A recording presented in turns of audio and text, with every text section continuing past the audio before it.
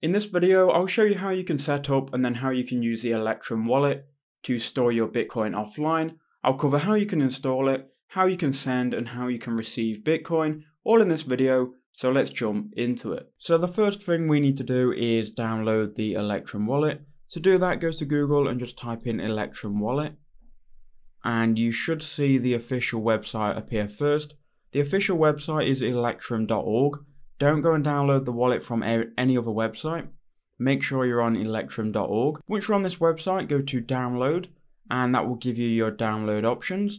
I'm on Windows 10, so I'll go to Windows 7 and higher, and I'll download the Windows installer. But if you're on any other operating system, you can download it for that as well. So go ahead and download the Windows installer if you're on Windows, and then run the installation wizard once it's downloaded. So here is the Electrum installer. You can choose a destination folder to install it to. You may want to install it to a memory stick, or you can just go ahead and install it to your computer. It works fine on both. Some people just like to install it off their computer onto a memory stick though. I'm going to install it to my C drive for this video, and then click install. And that will just go ahead and install Electrum here. Okay, so now the installation has been complete. We can now close out of that. Now if we go to our start menu and we type in Electrum, we should see the app which we can then run. So here is Electrum once you first load it up. Now once you first load it up, because I've installed it before, I've got my other wallet here.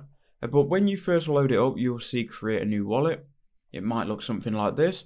Here you can give your wallet a name. So I'm going to call mine wallet_YT for the YouTube video. We're then going to go ahead and click next. Before you click next though, you can choose on your computer where you want to save it to. By default, it will just go ahead and be saved into the Electrum folder. Go ahead and click next, choose standard wallet and create a new seed. That will take you to this page here, which is one of the most important pages once you're setting up Electrum. Basically, if you're unfamiliar with a 12-word seed, it's a 12-word phrase which you can use to get back into your wallet if you lose access to your computer or if your hard drive gets corrupted or so on. What you would do is you would save this 12-word phrase, and you can use this inside of Electrum to gain access to your cryptocurrency again. So it's important that you write this down and you don't lose it. It's also important that you don't give this to anybody, because with this phrase, if somebody has it, they can get access to your wallet and then essentially steal your Bitcoin. So never give this to someone, always write it down, and you can use this if you lose access to your wallet. Once you've wrote that down, go ahead and go to next, and then go ahead and type it out in here. Okay, so now we've done that, we can now go next, and now we can choose a password, and then once we've done that, we can then go next again, and it will then open up the Electrum wallet. So here is the wallet.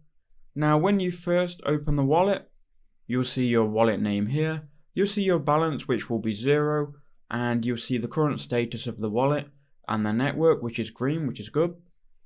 Now what I recommend you do first when you first get access to the wallet, go to Tools, go to Preferences, and by default it will be on MBTC. I like to just change it to BTC so we can see more clearly what value our wallet is. We can then also change the color theme to dark, and we would have to reset for them changes to go through. Now to receive Bitcoin, you would go to the Receive tab, and here you can go ahead and create a new address. And then this will be your new Bitcoin address, which you can copy. And you can give this to someone, and then they could then send you Bitcoin using this address. If you wanted to send Bitcoin, you'd go to send, and then you would paste in an address here.